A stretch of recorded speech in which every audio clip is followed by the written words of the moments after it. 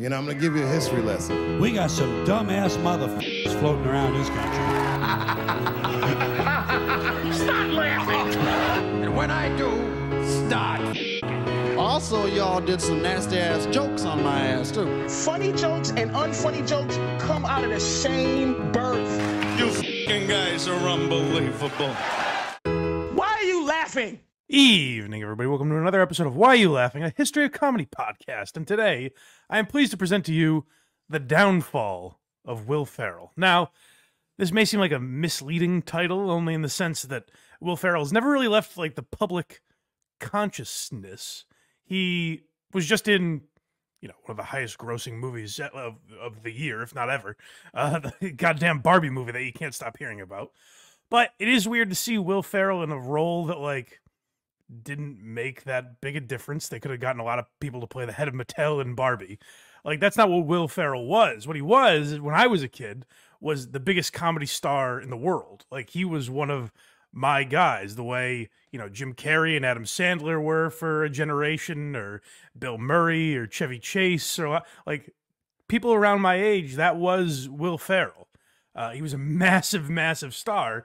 And then all of a sudden he kind of became, I've never heard him as a joke, but it is at a point now where, like, if Will Ferrell's in something, you almost roll your eyes and you expect it to be bad.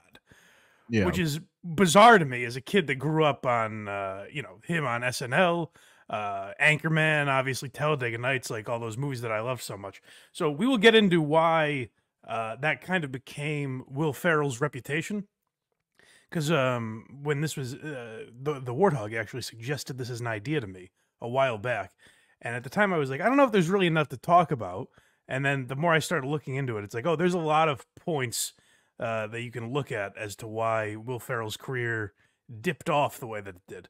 So we will get into that today. But first, I want to tell you about a little website called blindmike.net. Really more of a link tree that makes it easy for you guys to navigate everything going on with this show, Blind Mike Project, WATS.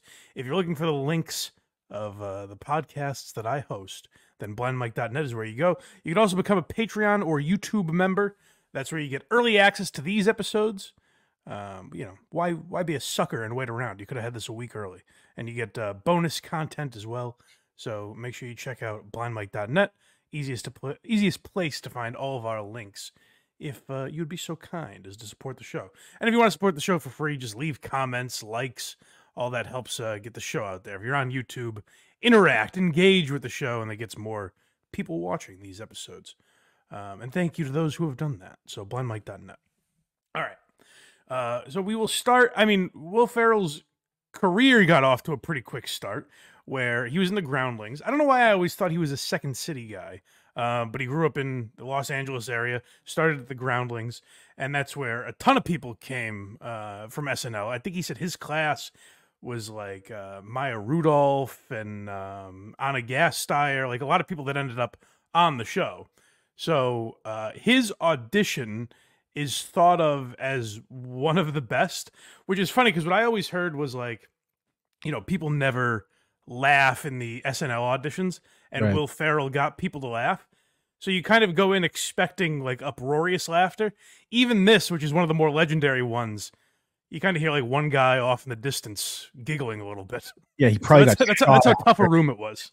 Yeah, no, because I used to watch these all the time on YouTube, but I actually had the Best of Will Ferrell SNL DVD, and this was on it, and that was the first time I saw it. Yeah. And this part we have is actually, I thought, like, maybe the funniest thing he ever did on the show, and then well, give credit to improv people too, because, like, stand up when you're bombing, I think, is one thing. You're up there telling jokes that aren't getting laughs. Improv people, if you aren't getting laughs, you're a person up there doing a silly character. Like, at least in stand-up, you're bombing as yourself. You're just a guy who's not getting a reaction. This is like, hey, what if George Bush and Jack Nicholson were in a Mercedes together? So you feel very silly. So it's, I would assume, much more difficult to bomb an improv, or not even bomb, but just not get a reaction. You know, because to get out of the bomb, I think, is probably harder. Right. Because I remember. Dane Cook was talking about, he was in an improv group like Bobby Kelly and stuff. Alan the Monkeys. Yeah, and he used to talk about how if they did bomb, that he would just sabotage the rest of the performance. Melissa McCarthy did that too, where she said she was doing some improv thing and it was bombing, and she thought the funniest thing was to just somersault away and leave everyone else up there. But yeah, let's hear a little of Will Ferrell's SNL audition. This is Dutch Litchford. And we're at an outdoor barbecue.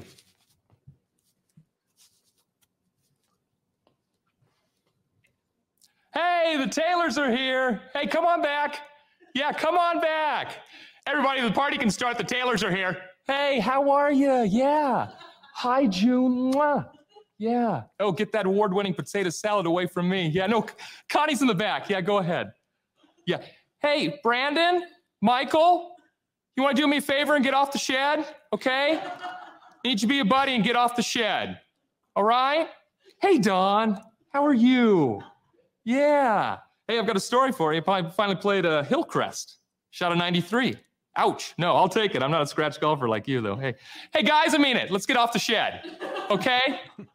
But I'll tell you, I lost 4 balls off that first tee. Yeah, no, I took a 12, and I was fine after that. But boy, you're right. That hole's a...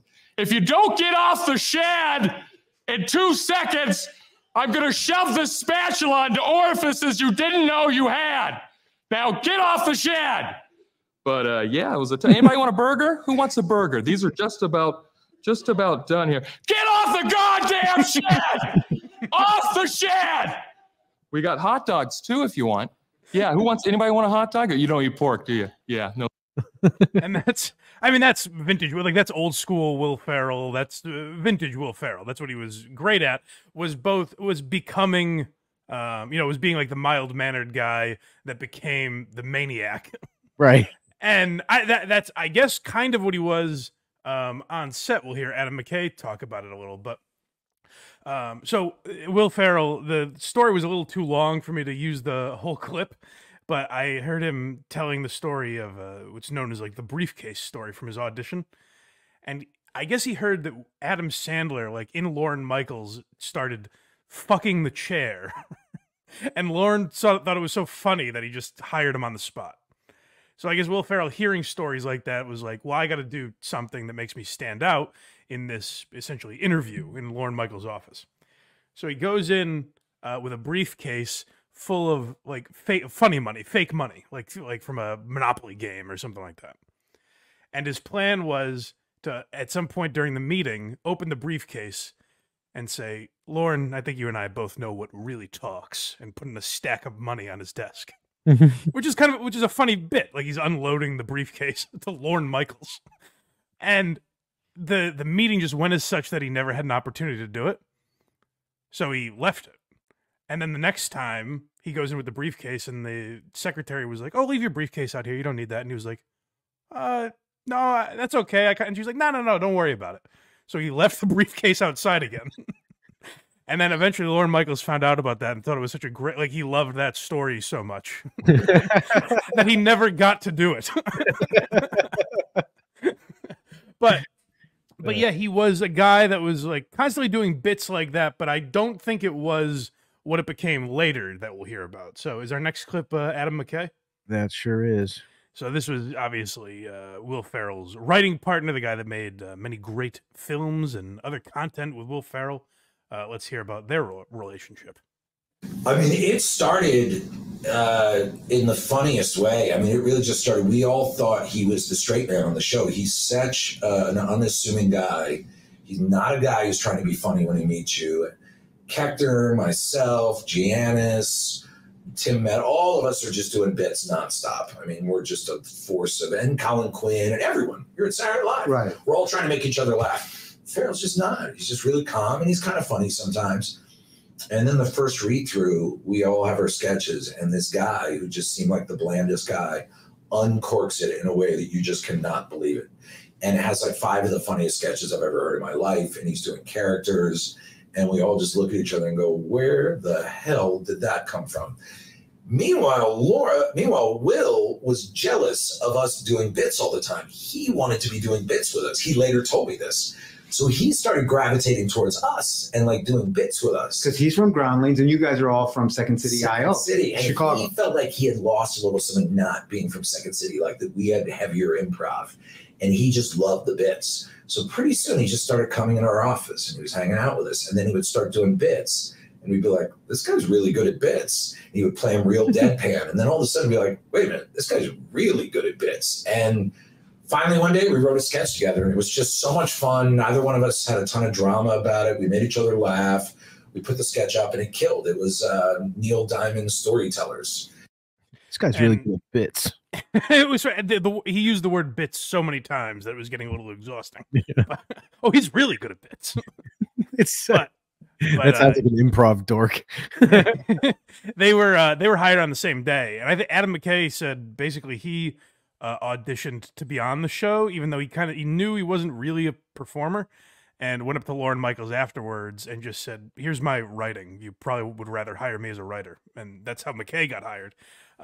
So him and Ferrell get brought in at the same time. They start writing together, and magic was made, as we'll get to. It's not being made today anymore, but we'll talk about that later. But it was interesting to hear him talk about that because Will Ferrell was a shy, timid guy when they started. Ferrell said like they all went out to a bar together on their first day. McKay, Ferrell, a couple other people, and Will Ferrell said he said maybe 3 words. And then he started feeling himself a little more. At some point at Saturday Night Live, particularly, I guess he became one of, if not the highest paid cast member ever towards the end of his time there, which was not a ton of money. They were talking about it on Stern. How much would you guess the highest paid SNL cast member is making in a year? I'm only guessing this because I think I heard it, but I could be wrong. Wasn't it like 100? Oh, no, it was 350,000. Oh, really? But still, like for a show that big, and I guess the logic is it's on 11:30 on Saturdays, so it's not a primetime show. But it is still these guys aren't what you're there for SNL is what Will Ferrell did, is getting a massive movie career, you know? Right. And like the show itself, even still with it being terrible, everyone knows what it is. Everyone kind of will check it out either. And I mean, even now, millions of views on YouTube the next morning, all that stuff. So yeah. But yeah, Will Ferrell was a guy, as you heard, big on bits, and boy, did he get into those during his later days at SNL. Actually, this can't be that late. If Quinn, Colin Quinn and Jim Brewer were still there, it can't be that late in his time. It was definitely early on. So this story, I would have done an episode just about this story if I could. It's one of my favorite stories ever. It's great. But this is Brewer basically saying, so Will Ferrell eventually would stay in character. Not even necessarily a character he was playing. It's not like he was the cheerleader guy or George Bush all day. It was the early days of Ron Burgundy, before Ron Burgundy was Anchorman. And they could not get him out of character, and it was bothering some of the cast members. So this is Jim Brewer on Howard Stern telling this story. So when he was in character, would he act like he even knew you? No. So me, Tracy, and Colin is like, dude, this guy's really pissing me off. You know, serious, no character, a little flamboyant gay guy, really fucking aggravating. And he would come around, pretend he's selling this art. So me and Tracy and Colin, like, you know what? Why don't we go in character? And why don't we do? So we went into his room, and he's like, "Are you interested in art?" And this went on for 2 weeks. He wore these glasses. Oh my god! With a pink shirt, like a gay character. Yes, right. But he was flamboyant. But he wasn't really gay. He was just flamboyant. Right. So Colin's like, "Let's bring him to our room, and we'll gang rape him." Oh God.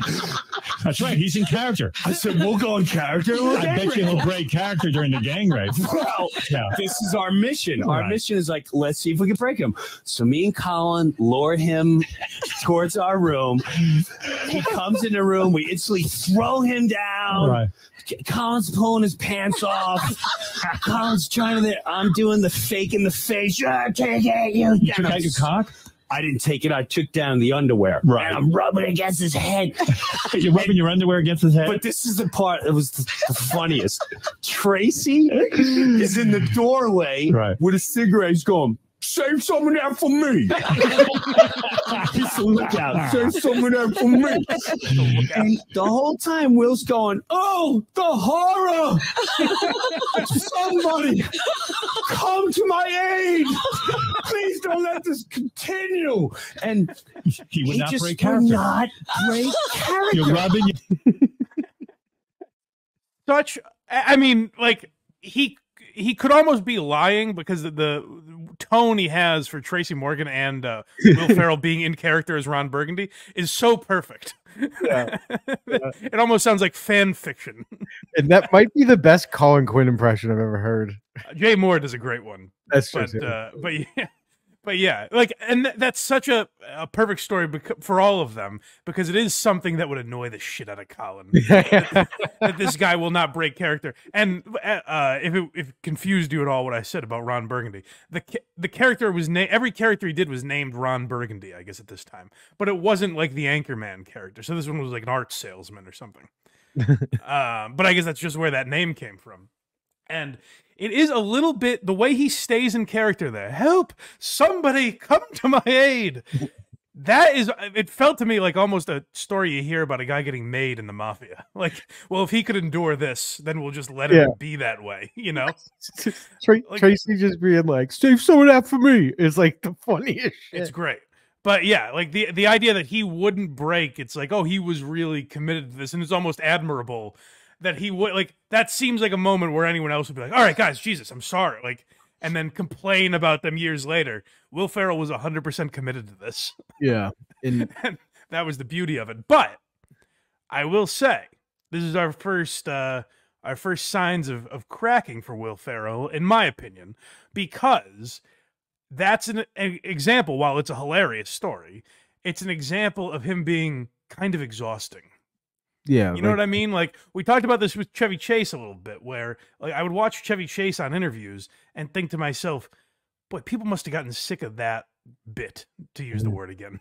Where it's like, because it kind of became in these interviews, like the Tonight Show and stuff like that I was watching of him, it started to be predictable, where it's like, oh, he's not going to really answer this question. You know, he's going to give some offbeat, pretend to not know what you're talking about. And as the more I was thinking about it, I was like, oh, I guess it did get exhausting because Chevy Chase became less popular. Now, the difference would be Chevy Chase was also tremendously difficult to work with by all accounts. Right. Like, he's considered one of the biggest assholes in show business. Will Ferrell doesn't have that reputation at all. But I just think from an audience perspective, he became we started to see that in real life. Not in real life, but in, you know what I mean, like on TV and stuff, in these appearances, where we never saw him being Ron Burgundy behind the scenes at SNL. But over the years, as he gained more popularity and became more and more exposed, we did see that stuff in commercials he would do, in late night appearances, and we have a lot of examples of that. But I do think that mentality of him never breaking and wanting to just confuse people and annoy them, I think that contributes to what we think of Will Ferrell as now. Yeah, and it's a lot like Jim Carrey with Man on the Moon. Everyone would just be like, "Oh my fucking god, here we go." But you know what? Yes, there's some of that, but I will say, like, that story is fun. The fact that he would put up with that. Yes. Whereas it seemed like Jim Carrey would have thrown a hissy fit based on that documentary. I'm still trying to think of funny things to say while potentially being R-worded is very funny. Somebody come to my aid. Jim Brewer on Howard or Opie and Anthony just has the best stories. He had a lot of great stuff. Yeah, if you're not familiar with Jim Brewer, Google or search on YouTube Jim Brewer, Opie and Anthony, Pizza Man. It's a great story. Or Jim Brewer, Lars Ulrich, the drummer from Metallica. He goes out and parties with him. Is one of the funniest stories I've ever heard in my life. But back to Will Ferrell. We have the Frat Pack.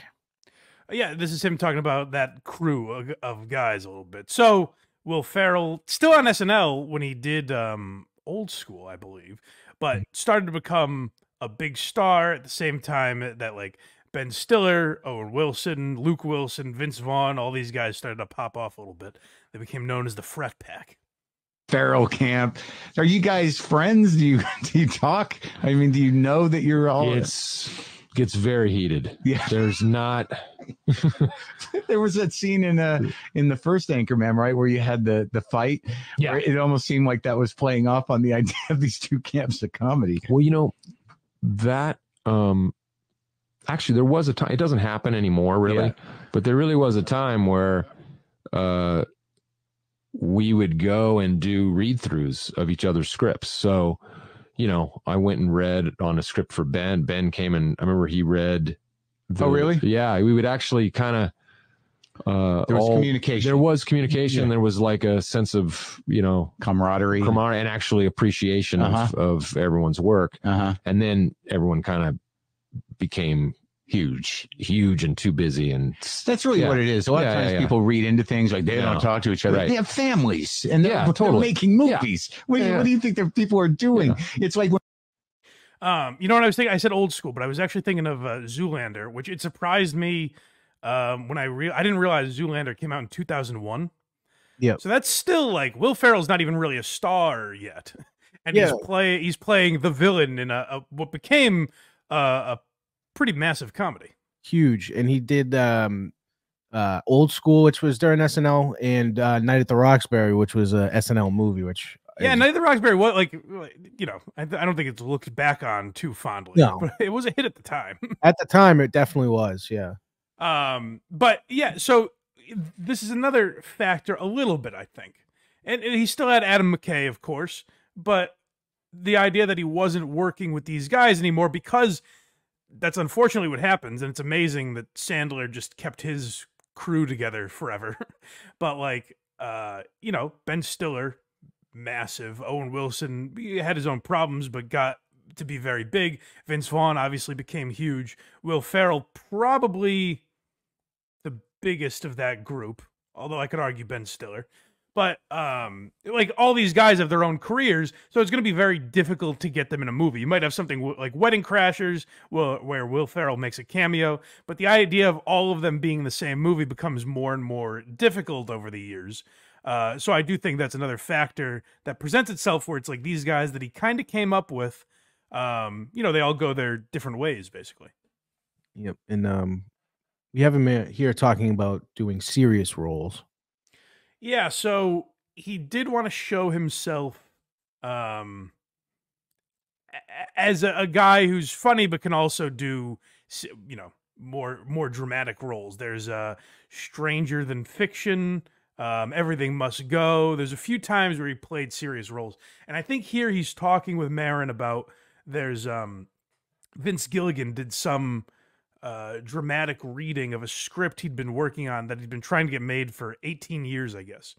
I still don't think it's been made. At least I've never heard of it. But they were doing some reading for this in front of an audience. And he's talking about that idea of the audience receiving him playing a more serious role. And this is a guy, like, the role that Will Ferrell was playing was a racist. So it's kind of jarring to the audience a little bit. How are you not gonna, like, I think you're one of those guys, like, see, like, even with me sitting here talking to you, right. I know you from films and television, that I, there's part of me that's sort of waiting to laugh. Yeah. And I have to assume that when you get in, no, I'm not saying there's no pressure. No, I know. No, I'm gonna laugh even out of context. Okay. I'm gonna laugh no matter what. Right. But I imagine when you do something like that, yes, like no matter how soon you could be doing, something dark and horrible, and people are like, and that's kind of what happened yesterday. Yeah, because there's a lot of there's a lot of language in this movie where it's basically about these racist group of guys, who kind of realize that all this hate isn't doing anyone any good, but But to say the N-word and all these things, and the audience went from laughing to, oh, wait a minute. And oh, really? Yeah, it kind of stopped them in their tracks, which was kind of fun for me. To say the N-word.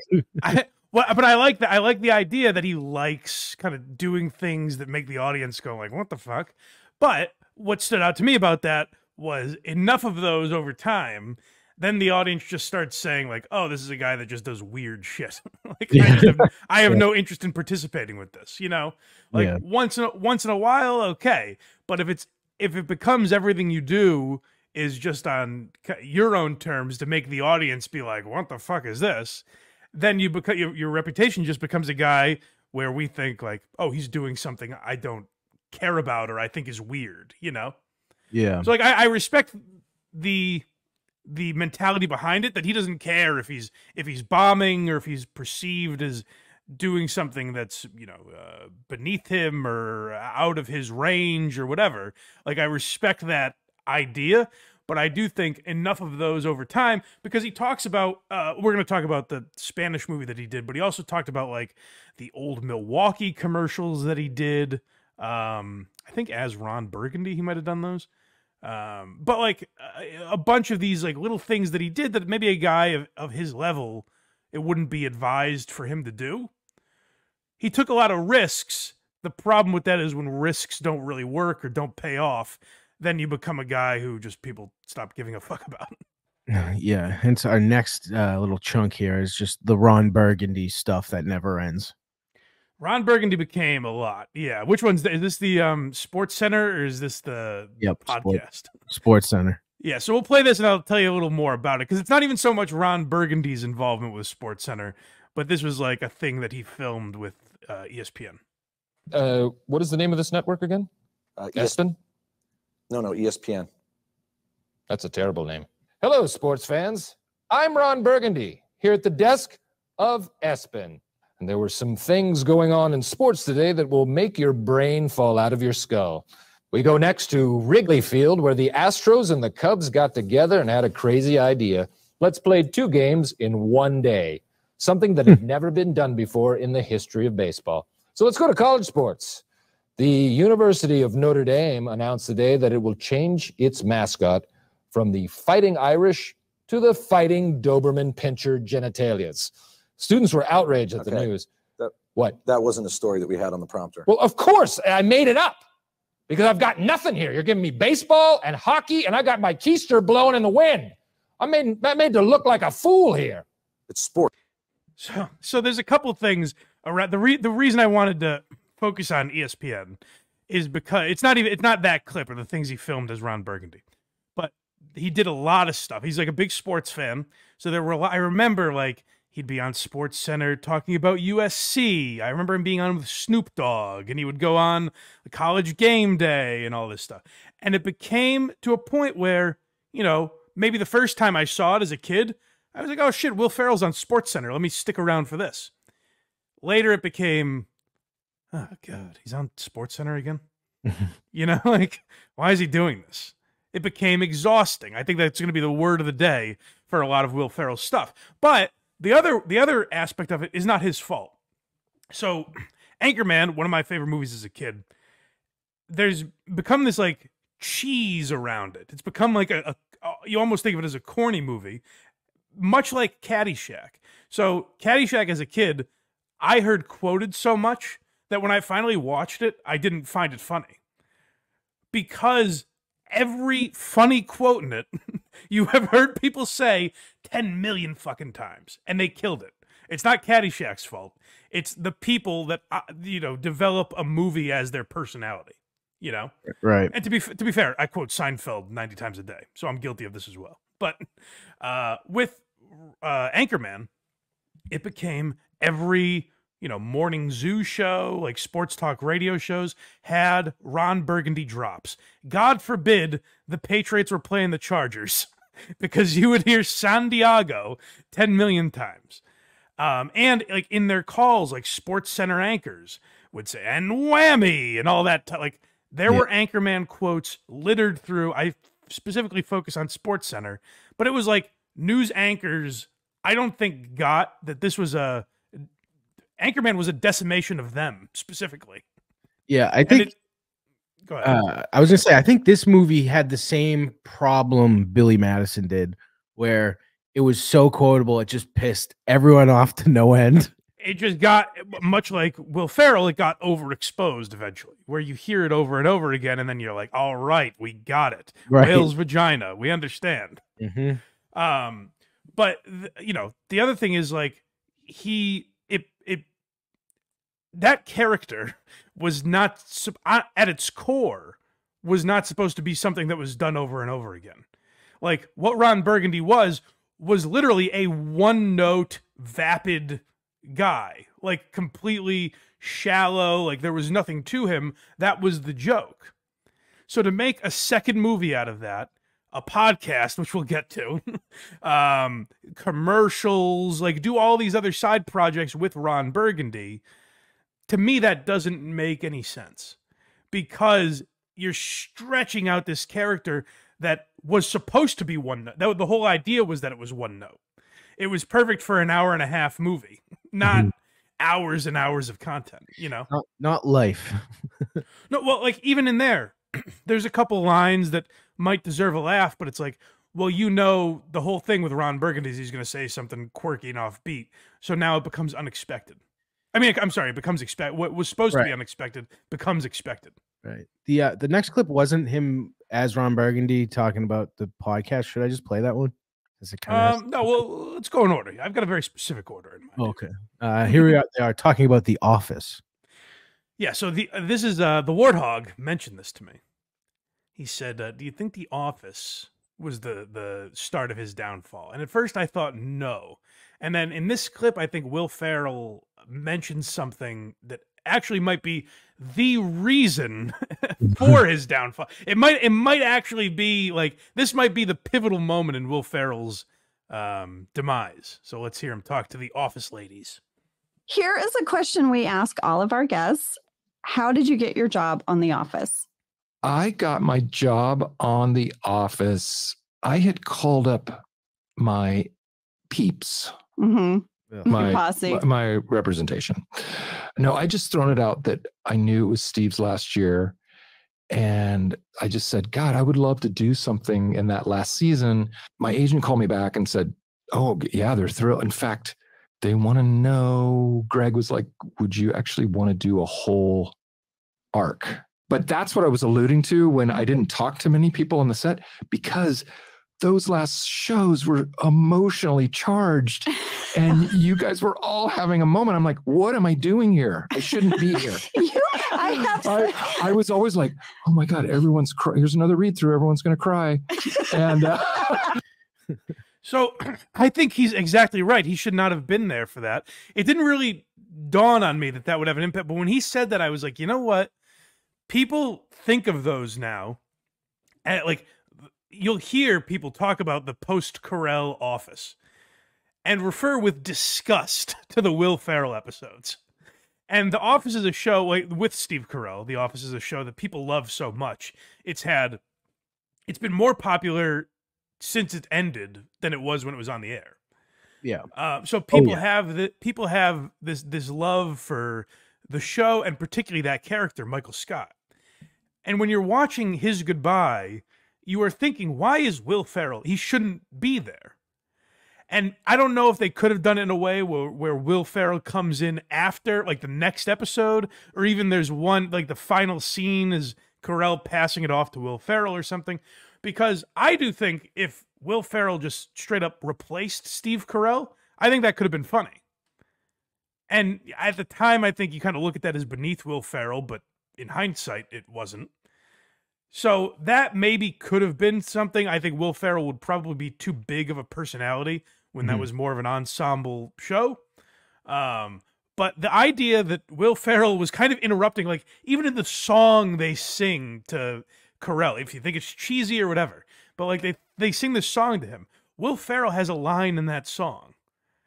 And you're just thinking like, this is not what he shouldn't be there. Like Dwight isn't in that scene and Will Ferrell is, you know? Right, but it does sound like he realized it when it was too late. Oh, I mean, but again, like this is, if it sounds like I'm bashing Will Ferrell in this episode, which I understand the title, that's kind of the whole point. This is no Seinfeld episode. He's way more aware of this stuff than I thought he would be. Yeah, like even in that Marin episode, I was surprised he did Marin because I was like, oh, it's gonna be all bits, as we heard Adam McKay say over and over again. The guy loves bits. Yes. He's completely normal in that. Like, he's perfectly, and he's very honest about a lot of the stuff in his career. Like, it's actually a good interview. And that's the case in most of his interviews. Like, I've seen him with he was on, Charlie Rose and shows like that, where he's being a totally regular guy, Yeah. So I was surprised by that. So it's more like, yeah, this is about like in the is Seinfeld funny episode. I get annoyed at Jerry's philosophies and the way he speaks about certain things in comedy. Will Ferrell, that's not the case. I actually love the guy and would like him to be in a funny movie again. I think he will be. We'll see. Next we have him talking about Casa de Mi Padre. Yeah, so this is the he did a movie. If you're not aware of this, he did a movie entirely in Spanish called Casa de Mi Padre, and he's talking about the success of that or lack thereof. My altruistic, I actually thought it would work. You thought that commercially in Latin America, even here, yeah, but which it did not. But but yes, it was just a thing that I for 5 years I had this idea of putting myself in a Spanish language movie and committing to speaking Spanish as well as I possibly could, as opposed to the joke of oh, he speaks poor Spanish, and just what would that look like if. Did you speak Spanish? Someone from American comedy would just appear in that world. Just from my high school Spanish. So you had to study, and so I had to work ferociously with a translator every day. And do you speak Spanish now? No.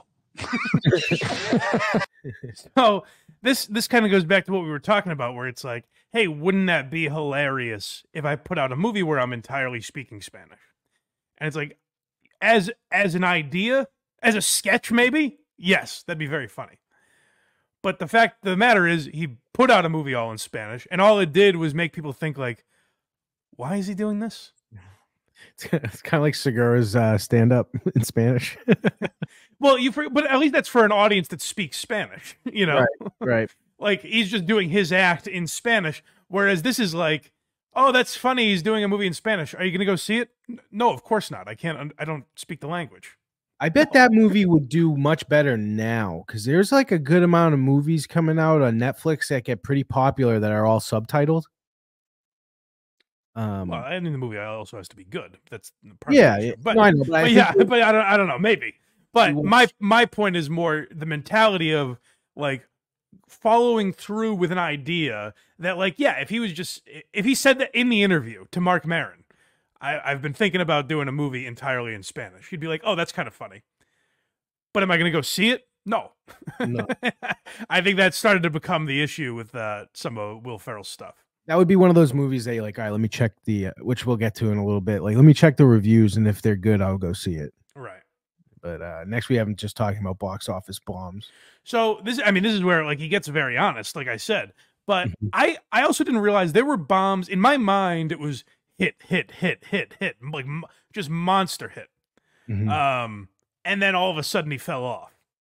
That's not really the case. He won a couple Razzies, which I didn't realize. I guess even Kicking and Screaming was considered a bomb.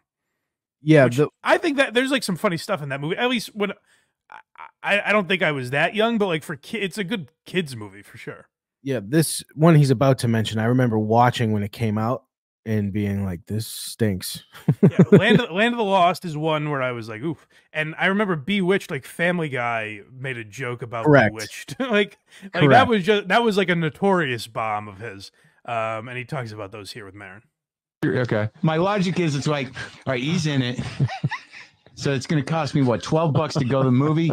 I know I'm going to get at least 2 big laughs, like 2. And that's worth $12 for 2 really good Will Ferrell laughs. For Bewitched. I didn't see it. Okay. Yeah, you don't need to. You couldn't even. You don't need to. You don't need to. Yeah. I just saw that on cable recently, and that was why did I do that one? Why did you?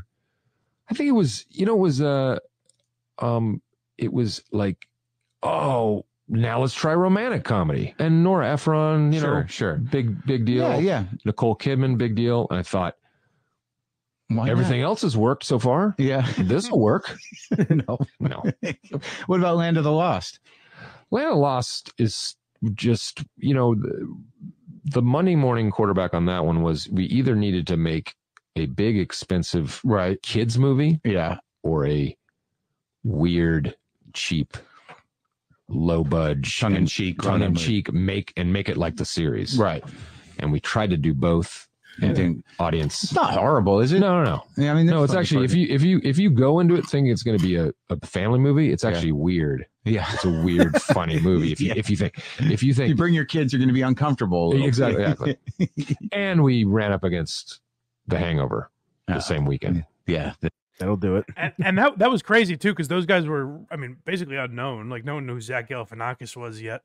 Ed Helms was just the side character in The Office.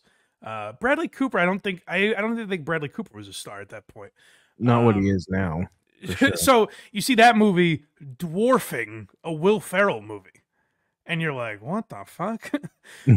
but you know what? I think that is part of it too, and obviously he realizes it.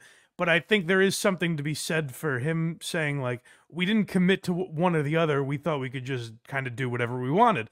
And you heard him say there about Bewitched, where he's like, well, hey, everything else has worked. Let's try a romantic comedy. He never stayed in his wheelhouse, which you, on the surface, have to give him credit for. But I think part of that did contribute to what we're talking about now, where he hasn't made a Will Ferrell level movie in 10 years. Yeah, I love when they acknowledge how bad their movies are, though. So you can just kind of tell they're not phonies. Well, and the funny thing is, he brings it up. Yeah, maybe knowing Marin was the type of guy that would bring it up.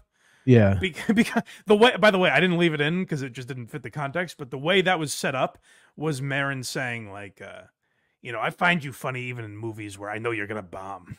And Will Ferrell's like, okay. Yeah, but The Rock's you gotta, like that too. Like The Rock will acknowledge when he has like a shit movie. Like he makes fun of Doom all the time, which was notoriously bad. And I always just appreciate that they say something. Yeah, that just makes you more likable. When you hear these guys that take their roles very seriously and won't acknowledge that, it's like, well, there's also a metric for a bomb. You know what I mean? Like if the movie was supposed to make X amount of money and it did a quarter of that, that's whether you like the project or not. You kind of have to acknowledge that it bombed. Right. But yeah, like he is clearly aware of some of the missteps that he made. And I think that's a good point about Land of the Lost, where I think that was the example I used when I was talking about this on KMS, where that was the first movie where I was like, oh, I'm excited to see it. And then I was like, oh, what is this? But maybe you go into it with the wrong mentality. I think that hurts a lot of movies too, where you're like, fuck yeah, a Will Ferrell movie. Whereas if I went into it thinking like, okay, let's see what this is, maybe I would have enjoyed it more, Yeah. Next we do have him as Ron Burgundy on Colbert's show. Promoting his podcast. And this is where it's like, I mean, by the way, talk about two guys that have fallen off. But you'll hear Colbert even kind of like trying his best to sell this, but it was just I think a poorly executed idea. So that was my question. If we watch this, is he also aware during this, or is this part of the bit? I don't know. Well, let's hear it and diagnose it. Understanding, and I did not know this, and I didn't even know that you were in season 2, that you've got a podcast. I do. And what is it called? It's called the Ron Burgundy Podcast. Was there any sort of... Took you a while to We're come through up a with lot that of name. names. We're through a lot of names. Yes. Let's listen to this. 1, 2, 3, action news. Catherine's Ode to Catherine. Is there anyone named Catherine involved? No. And we just settled on the Ron Burgundy Podcast. That sounds sense. Now, why podcast? Because, I mean, this is your moneymaker. Sure. Why would you hide the moneymaker? Well, to tell you the truth, Stephen, I didn't know what a podcast was. And yeah, I got kind of sold a bill of goods. Oh. Like that right there. This is another thing where it's like, hey, wouldn't it be funny if Ron Burgundy did a podcast? Sure. He's actually doing one. Oh, well, I'm not going to listen to it. The idea is funnier. Yeah, the idea, he did a lot of things where like the idea is funnier than the execution of it. Where like, and you can hear it there in the interview, this character needs to be written as well. You can't just improv and be Ron Burgundy. I understand it's Will Ferrell's character, but that's hard to do repetitively, for 13 episodes a year or whatever they were doing. And then in interviews, when you're trying to stay in character, like that's very difficult to do. You could tell though, when he said the name of the show and the crowd laughed, he wasn't expecting that to be a laugh. And well, that's I hated that bit, and that annoys me about Colbert, where I hate the joke of like, oh, how'd you come up with that name? Like, oh, you call it the Blind Mike Project? How did you come up with that? Yeah, and then that kind of we puts got it because it's my name. We got it. Yeah, and then he has to come up with something on the fly about the name and blah blah. But like, my point was that Bill of Goods line. Like, was that real or was that part of the character? Well, here's what's interesting. That feels like something an actor would do when he's fallen on hard times. I don't think Will Ferrell needed to do that podcast. No. And it was #1 for a while. Like, I remember it was successful for a time. Yeah. I personally don't get it, but it feels like something, Jaleel White would do the Urkel podcast or something, It doesn't feel like something Will Ferrell would be doing. And that's the other thing. So now he's doing these things where that does matter at the end of the day, like what your image is. And it felt like Will Ferrell became a guy that he'll do anything. He'll be in commercials. He'll do cameos on television. He'll do low budget movies. He'll do whatever you ask him. And while that can be cool if it's done well, I think that affects your image as well. Like, look at Kevin Hart will do anything. Yep. Has there been a project ever that you can think of where you're like, oh, Kevin Hart's in this? I got to go see it. No, because he'll do anything. He'll do whatever, Yeah. So that, I think, became the tough thing. And the other reason I find that podcast to be an interesting point is there got to a point in the career, right around that Land of the Lost era, where it became, oh, well, let's try something we've already done. Let's bring back Ron Burgundy. Let's make a sequel to this movie. He was in the Zoolander sequel. Let's rebrand things we've already done, And that's where I think it became a struggle. Like, even we'll talk in a minute about let's put him and John C. Reilly together again. Let's try the Bush thing, where I know that won a Tony Award. I'm sure it was very good. But when he did a one-man show of George Bush, I think Obama was already in office by then. So it kind of became like, oh, it's not and he mentions it in that Maron interview where he's like, it was kind of a skewering of George Bush to change the opinion of him. It's like, well, the guy was out of office already. Like, what does that do? Yeah. So it became a thing where it's like, oh, you're doing that again from 10 years ago, Yeah, I think the last movie he was in that wasn't just like a voice role that I enjoyed was to a point. It wasn't my favorite, but Get Hard I didn't hate. See, I look at that as one of I actually look at that as, oh, well, let's put Will Ferrell and Kevin Hart together. That'll have to be funny, even if there's not really a script. Or the campaign. Hey, Zach Galifianakis is hot right now. Let's put Will Ferrell and Zach Galifianakis together. That'll be something. That movie I absolutely hated, but I'd say the last hit that was just undeniably funny had to have been The Other Guys, probably. Yes, I think that's kind of the unanimous point where, well, you know what? I guess people liked Daddy's Home. And I think it made a lot of money. So that's true. That was a cast and a half, though. That was like I'd have to rewatch. But you know what? That's another example, even though it did well, I think. That's another example of like, okay, well, he did well with Mark Wahlberg. Let's put him and Wahlberg together again. Yeah. It felt like constantly there was this thing of like, well, hey, nothing's working right now. Let's try something he did before. Yeah, that's the thing too, is like saying like The Other Guys was the last movie he did that was just like great. I think that was one of his best movies ever. I love that movie. It's one of my favorites. But that's 12 years ago now. I know. More like almost 15. I think it was 2010. Oh, maybe. Yeah. I was thinking 2012, but yeah, you might be right. Yeah, 2010. That's crazy. Yeah. Really. But next, this is a perfect example of, let me check the reviews. I'm not seeing this, is Holmes and Watson. Oh, so this actually, I didn't realize that was the next one, but this perfectly goes into what I'm talking about, where they're like, hey, remember, guys? Remember Talladega Nights and Step Brothers? We all love Step Brothers, right? Yeah. Who decided? How did you decide who was going to be Holmes and who was going to be Watson? Well, at first we couldn't, so we'd shoot every other day, switching parts. Mhm. And then how long? There's a how great long did that alternate go version on? of the movie. so out there. cool. We have like a month full of us switching, and then it was not cost productive. No, really. Just make a decision. Let's just make a decision. And I decided to be Sherlock. John is the amazing Dr. Watson. Yes. Well, if you saw Step Brothers, you know I lived in a house of learning. Thank you. Oh, you didn't see it? In Step Brothers, I lived in a house of learned doctors. Yes. And in this movie, I get to play a learned doctor. A learned doctor. A learned, yes. Maybe not quite as learned, but yes, a doctor for sure. And so you went over to England. Did you know how to do an English accent beforehand, or was that something that you had to learn going in? Of course we knew. Thank you. Jimmy really selling it there.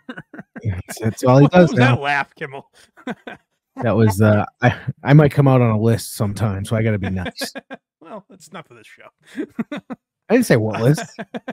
Yeah, so like that even feels the way they're talking about it, like a thing that they bring up Step Brothers, you know, like if like, hey guys, remember reason. what we did that was really good together?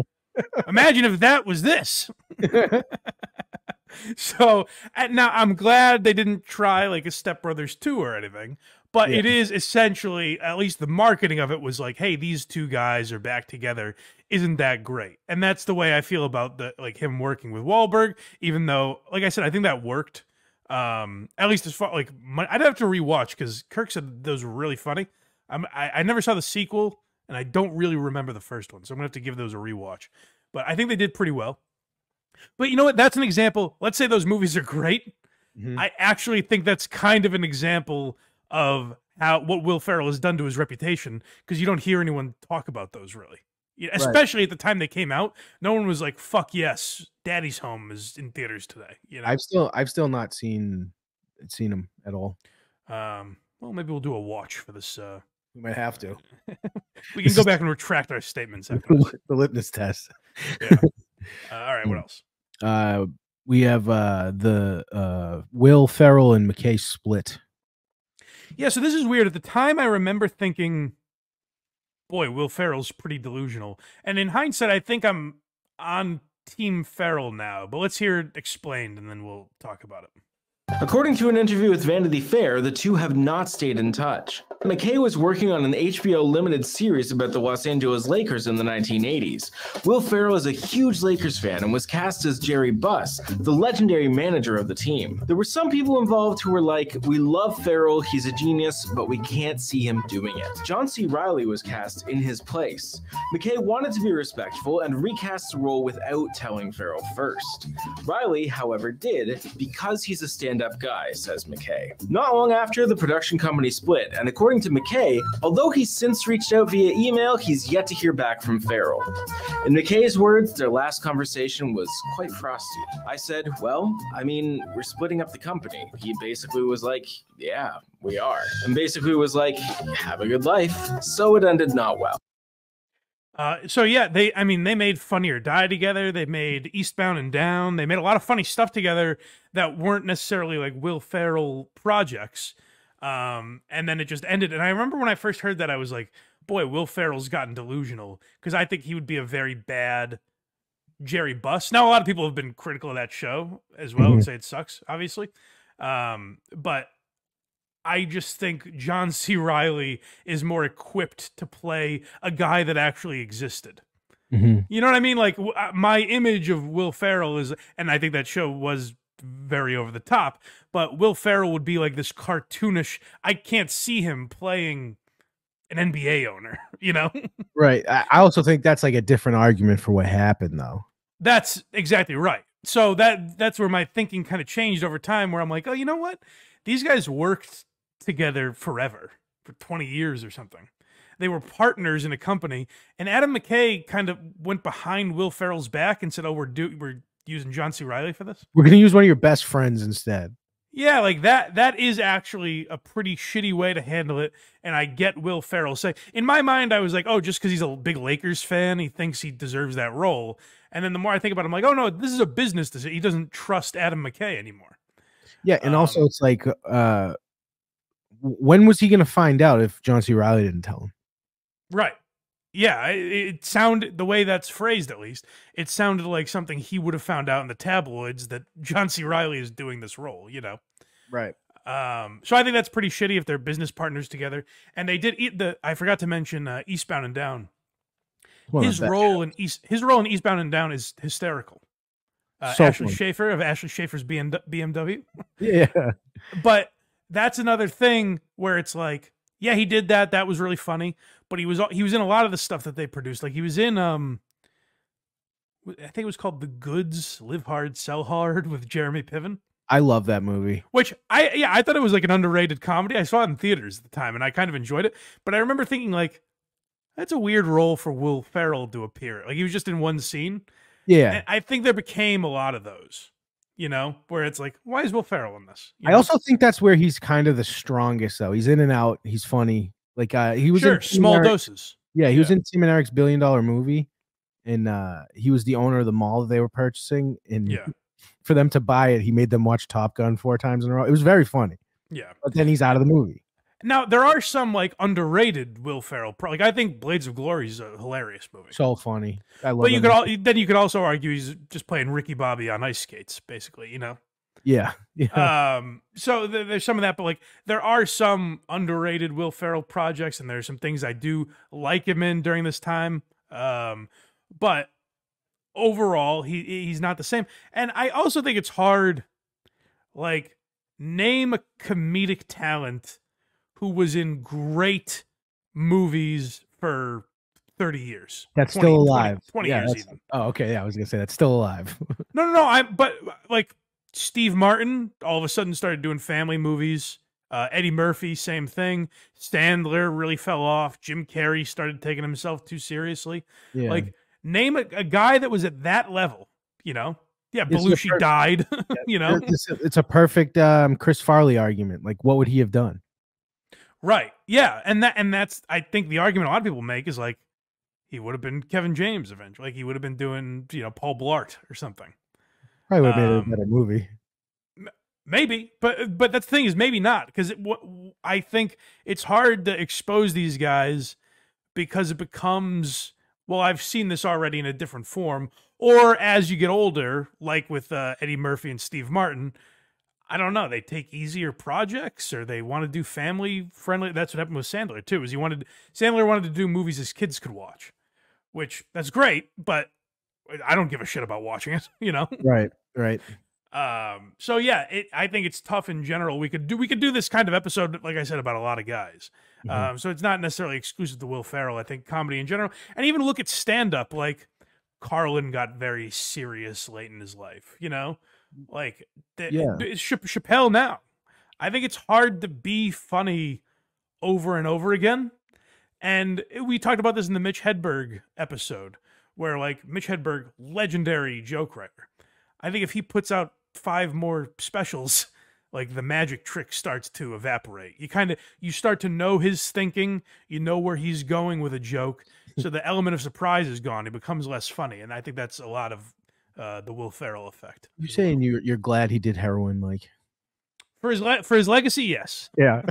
But like a perfectly comparable episode that we could do like this would be Sandler. Sandler, Jim Carrey as well. Yeah. Yep. And I think I just named all the guys, like Eddie Murphy and Steve Martin too. We could do this. But I will say Steve Martin, like when I see him around, is still funny at times. Yeah, and Eddie Murphy is kind of more serious, but lately every appearance has been kind of more the jokey Eddie Murphy, because he went from mega famous comedian and then just did a couple movies that went over well.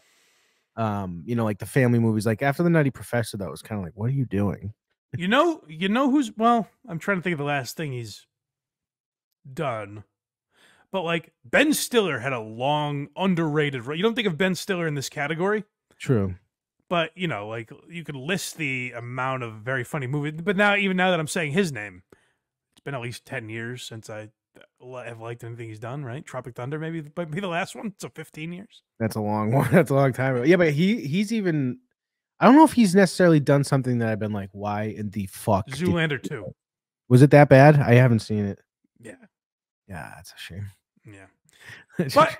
But we are, we're pro Will Ferrell here. We're rooting for him to make a comeback. And I say comeback again. He was in the biggest fucking movie ever with Barbie.